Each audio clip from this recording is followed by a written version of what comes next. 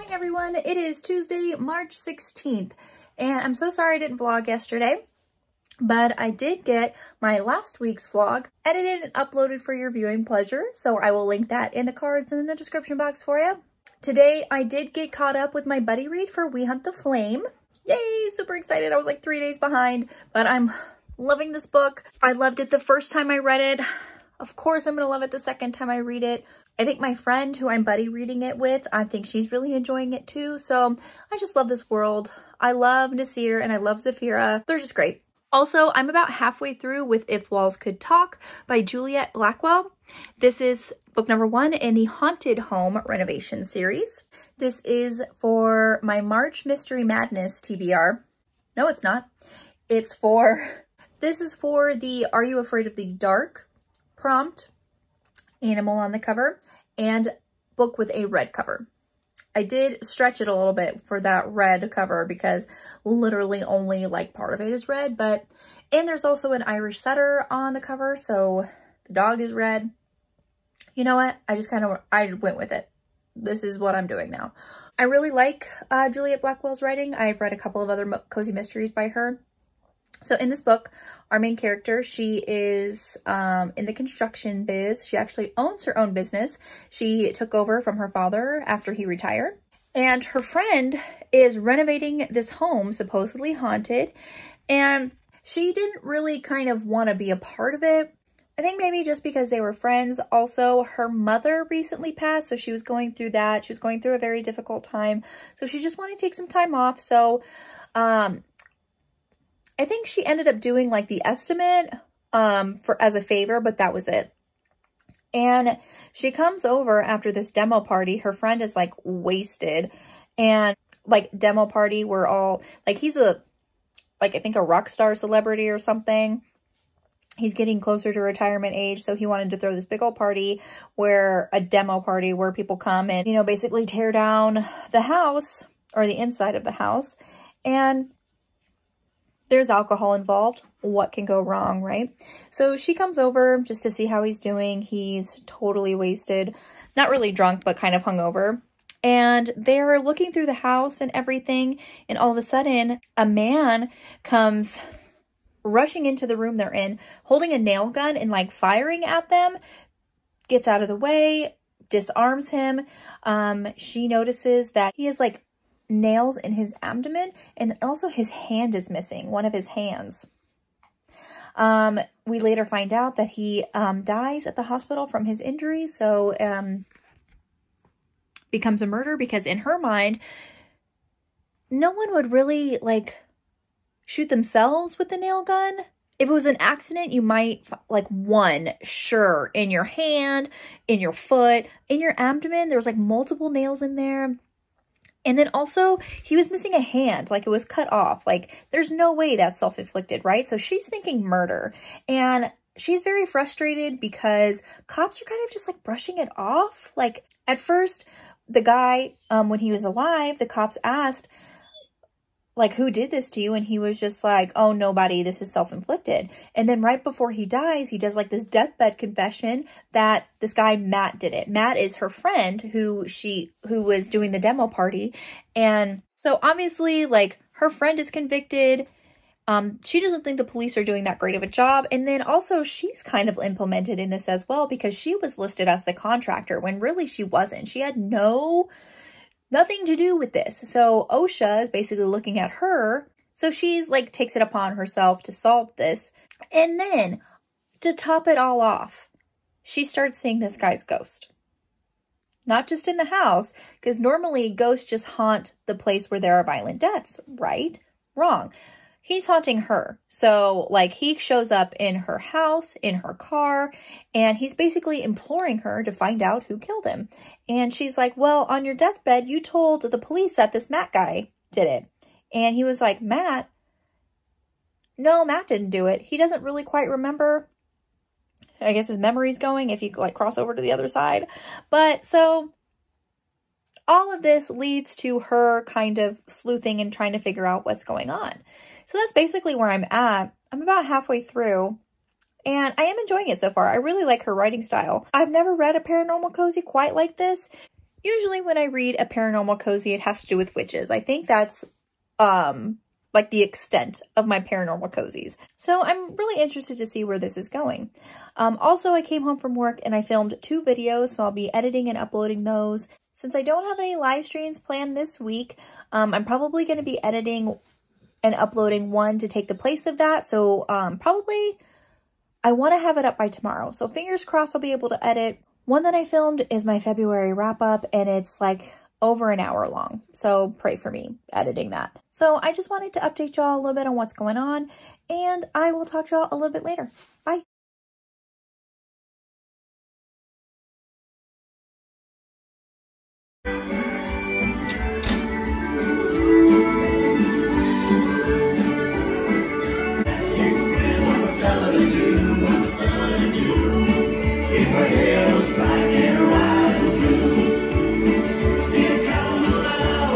Hi everyone, it is Thursday, March 18th, and I just got home from work, and I got a package. I don't remember ordering anything, but that doesn't mean anything.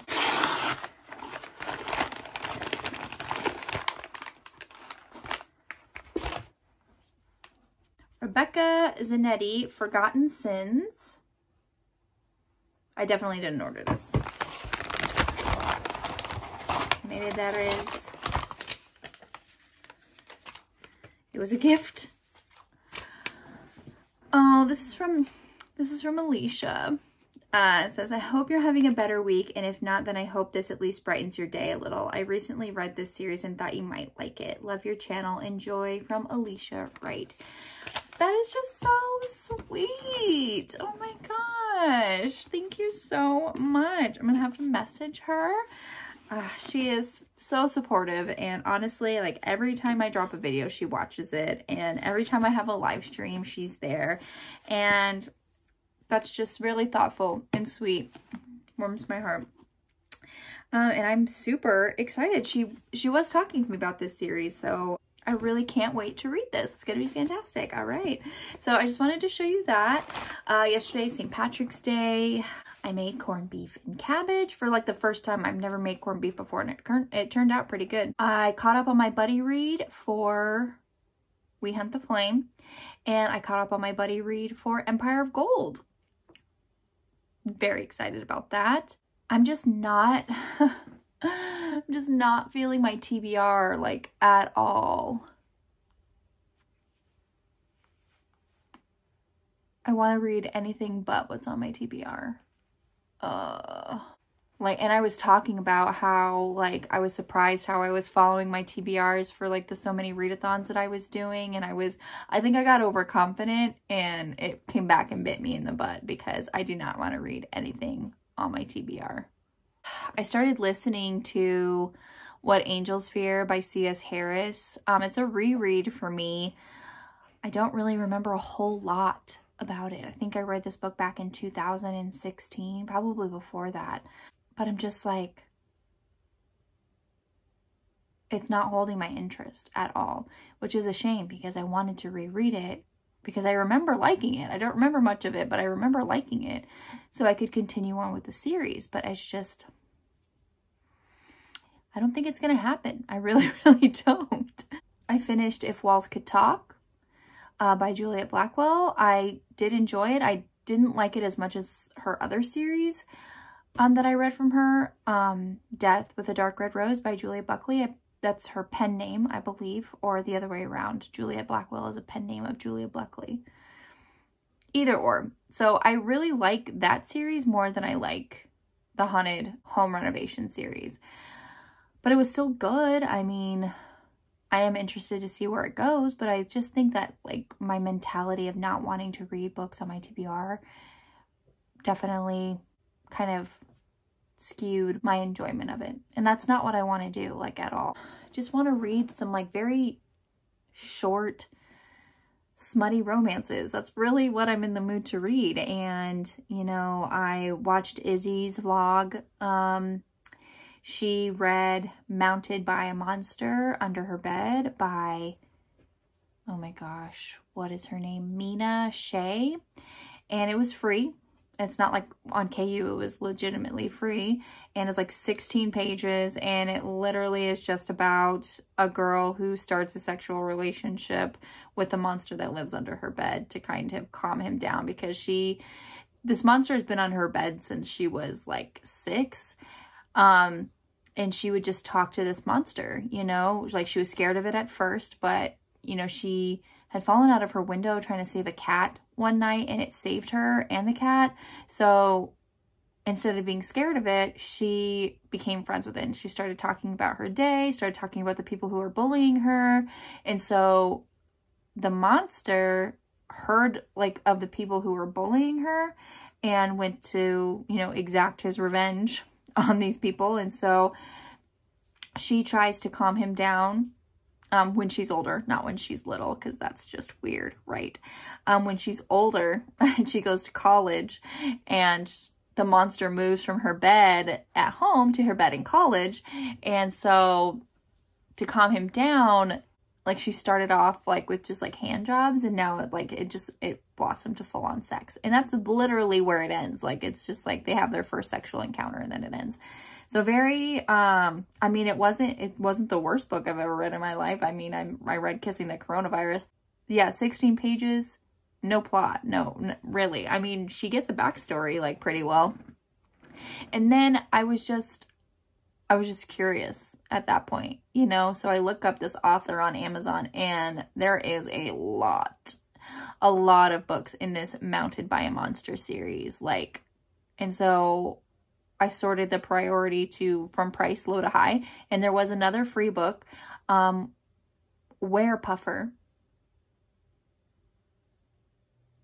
Just let that sink in. So I've read a lot of shifter romances, a lot.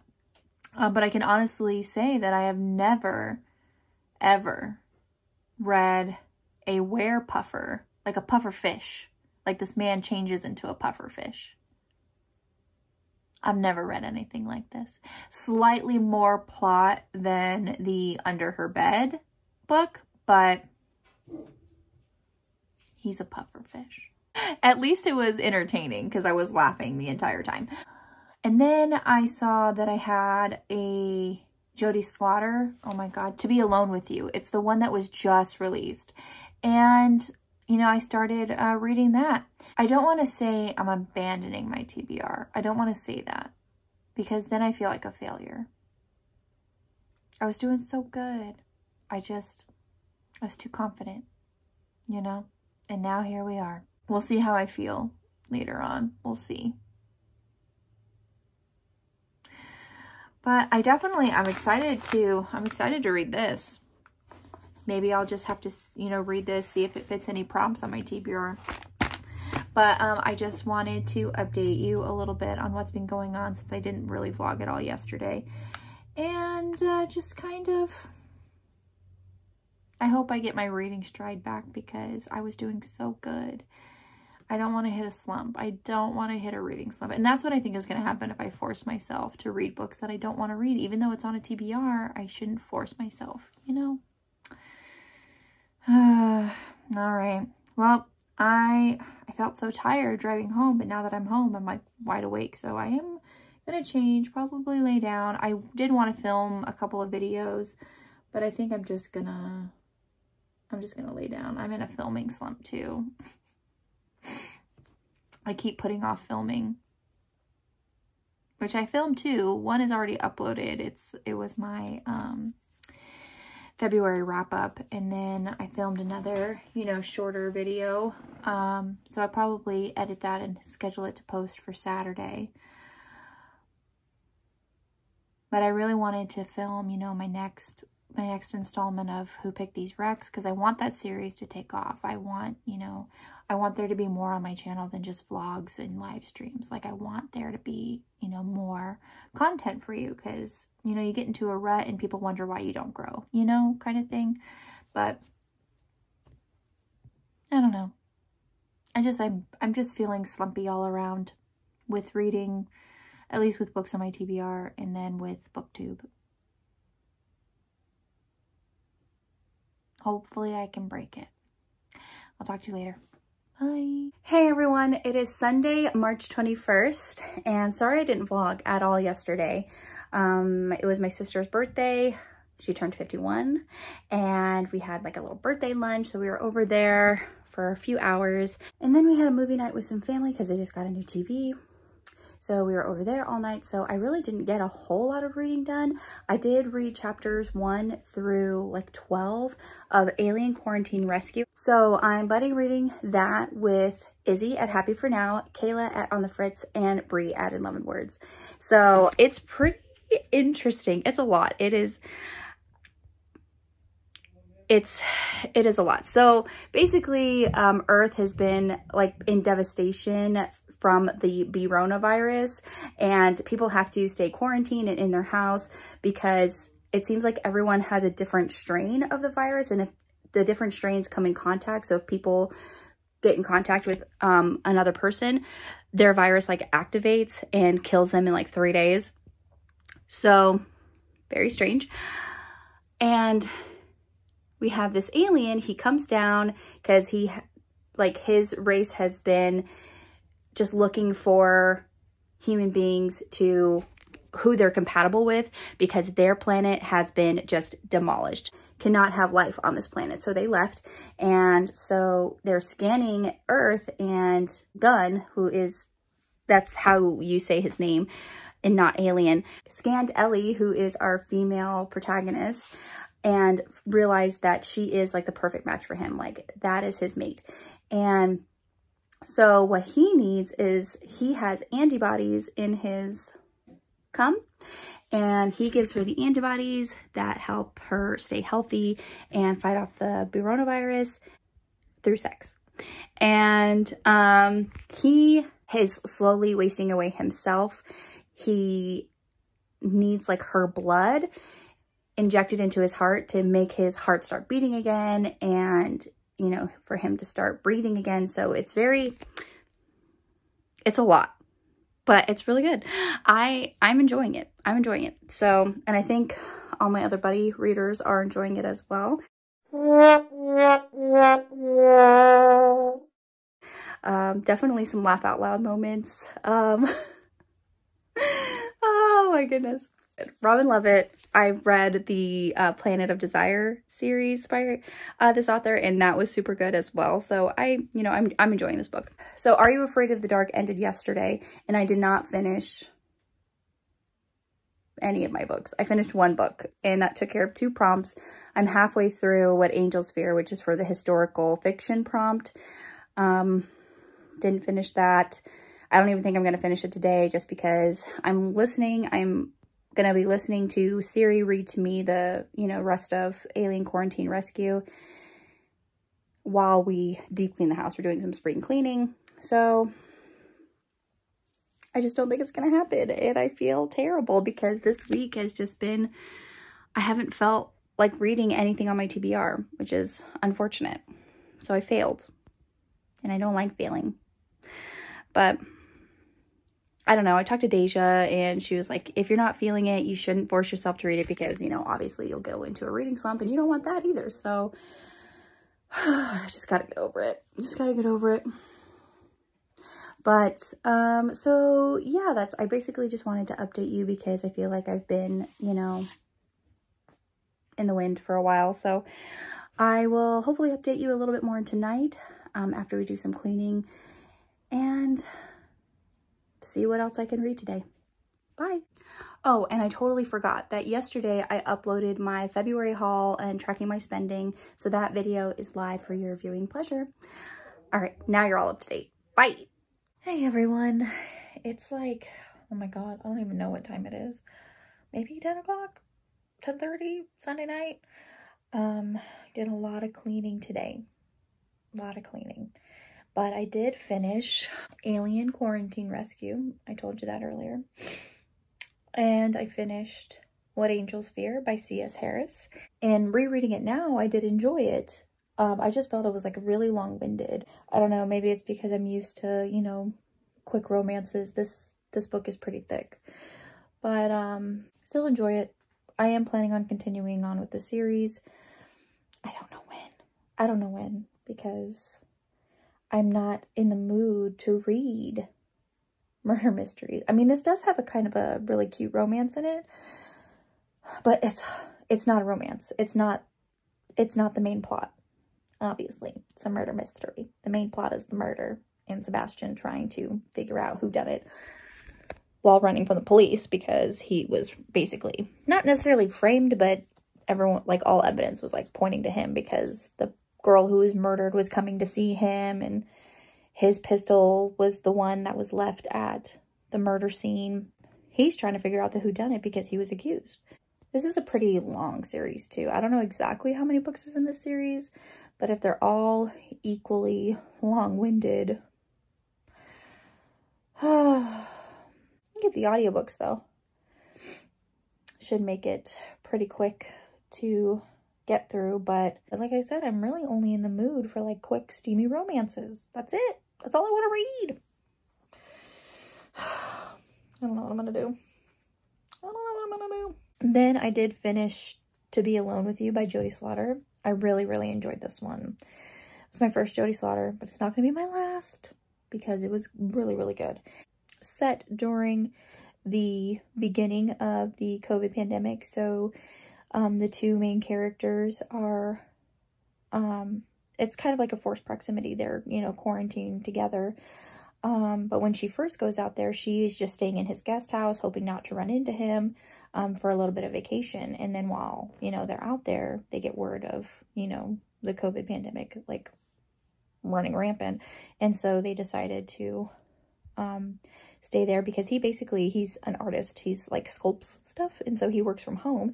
And when everything happened, her boss, you know, called her and said, you know, don't even bother coming back to work, you know. They stay there.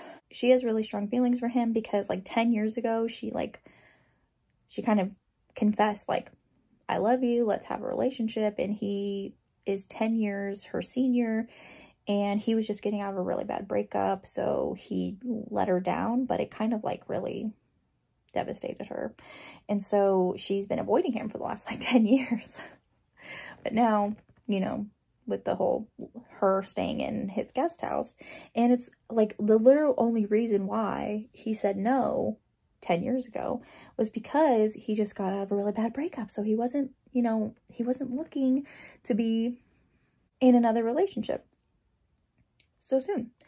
And in his mind, she was really young. Fast forward 10 years, they get their second chance. It's kind of like a second chance, and forced proximity and an age gap. So if any of those intrigue you, definitely pick this one up. It's good. So that's everything that I finished today. I've made the decision to forego my TBR.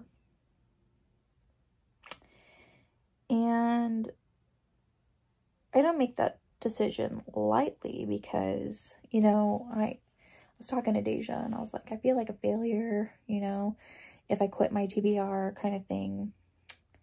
And I, you know, I was even talking like the readathon for Are You Afraid of the Dark? I didn't finish all the prompts for that readathon, and I was saying like that even makes me feel even more like a failure. But she reminded me that TBRs are supposed to be fun, and it's supposed to guide your reading, not like control it. So if you're not having fun and you don't want to read anything on your TBR, you should just kind of let it go. No harm, no foul kind of thing. So that's what I'm going to do. Sorry, very itchy, very itchy. I said I was going to take a break from the readathons in April. Mostly because I've been going hard on the readathons. I wanted to take a break anyway and kind of read what I want. And then also NaNoWriMo is happening in April, so I wanted to focus on my writing. I wanted to get back into writing. That was one of my goals for this year because I didn't hardly write anything last year. So instead of, you know, it happening in April, it's just happening a week early. It's happening a little bit earlier than anticipated, but I feel like it's what I need to do, because if I keep trying to like force myself, a reading slump is just going to happen, and I don't want that to happen. So I hope you guys aren't too angry at me, but I feel like this is what's best. So we'll see how next week goes. you know, kind of just reading what I want kind of thing, and not having the stress of not reading on what's on my TBR and not finishing the readathons. And I'm just going to kind of let it go, and hopefully my stress will come down. My anxiety will come down. And then also, I'm just going to use the week, you know, not only to read what I want, but also to prepare for NaNoWriMo. I, you know, want to get my notes out, want to start reading my work in progress to kind of get my mind back in that gear, you know, shifting the gears from reader to writer. And I just bought a new keyboard. I don't know when it's going to arrive, but hopefully before NaNoWriMo happens. But it's making that, like, that purchase and, you know, getting my notes out and everything. And I was even thinking and going over some scenes and plots last night when I was, like, laying down and kind of trying to unwind to go to bed. So I'm just going to shift. I'm going to, you know, slowly shift this week and prepare for NaNoWriMo. So, I also kind of want to do some, like, writing sprints. You know, a lot of people on YouTube, they do reading and productivity sprints. I wanted to kind of do a couple in April for NaNoWriMo for writing. What do you guys think about that? Are any of my viewers, like, would be interested in something like that? And you don't necessarily have to write. I mean, you could do whatever you want. They could technically be called productivity sprints instead of, you know, like, reading sprints. You could read too. You can do whatever you want. I would just be using that time to write. So what do you think about that? Let me know in the comments if that would be something you would want to see from me in April. All right, so I just wanted to update y'all a little bit, kind of clear my mind. Hopefully y'all, like I said, hopefully y'all aren't angry with me for abandoning my TBR and the readathons. I hope you agree with me that it's the best move. So I'm gonna go to bed, and I will, you know, talk to y'all in the coming week. And I hope you guys had a wonderful weekend, and you have a good Monday tomorrow. And I'll talk to you later. Bye.